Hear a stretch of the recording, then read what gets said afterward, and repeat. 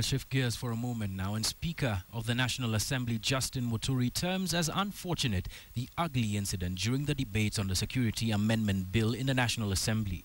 Muturi says it was demeaning to the dignity of Parliament, falling short of saying that disciplinary action will be taken against errant members who were involved in the fiasco. Muturi also congratulated the Senate for the sober manner with which it conducted its affairs during a special sitting to debate the security laws. He was speaking to KTN's Aaron Ochieng.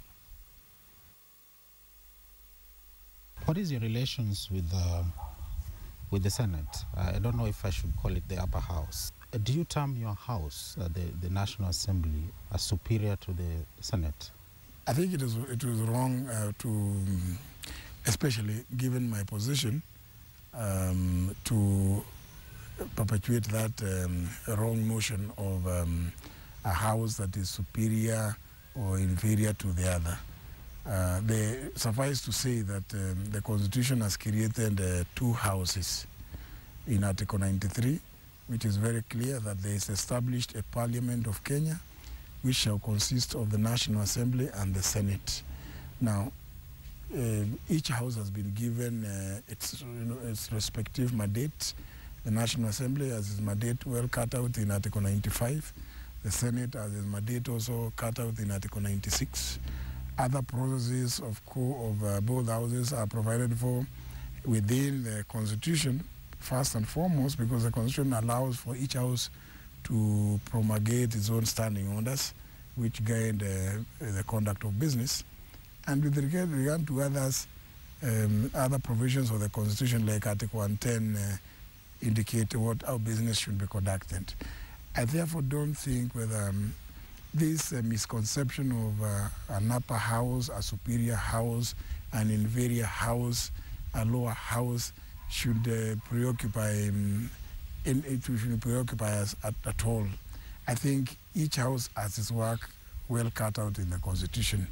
But I don't think it will be contemptuous if you could just tell me your own analysis or interpretation of Article 110 that we saw the Senate basing its argument on, that both speakers needed to have consulted. I think, what is the level of consultation between the two speakers on matters to do with bills?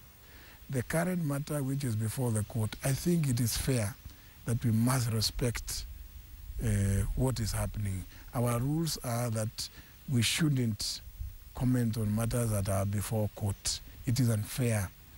I've seen articles being written in the newspapers, some lawyers and other columnists purporting to advance particular points of view.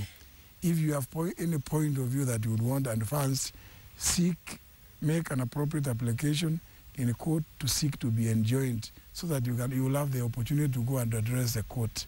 These are the things about writing articles, trying to argue a point which is also being canvassed in court, indeed is contemptuous. I cannot fail to acknowledge the low moment of 18th of December because it completely went below any known standards in a parliament, where we all appreciate a parliament to be a place where you come and debate ideas. It's not a place for flexing muscles.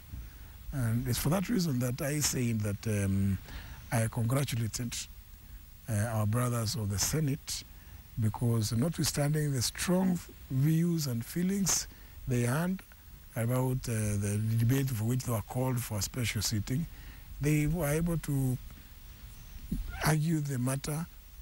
Each side put their case as best as they knew how. No physical confrontation. I think that was a plus, and I would want to urge the National Assembly to emulate that. Never resort to violence. It does not help because a parliament is a place to debate. Thank you so much, Speaker, for finding time to talk to us. Happy New Year. Happy New Year to you too. All right. Thank you.